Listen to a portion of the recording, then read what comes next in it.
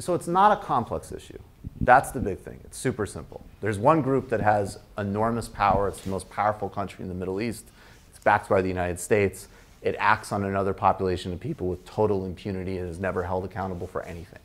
So there's no symmetry in the relationship, period. And just as like a thought experiment, IDW people, if we know that if somehow a population of Jewish refugees ended up in West Bank and Gaza, and an Arabic government in Jerusalem and Tel Aviv had an open-air prison in what, Jewish Gaza, which they bombed with white phosphorus. They killed civilians indiscriminately, and they had no provisions for medicine.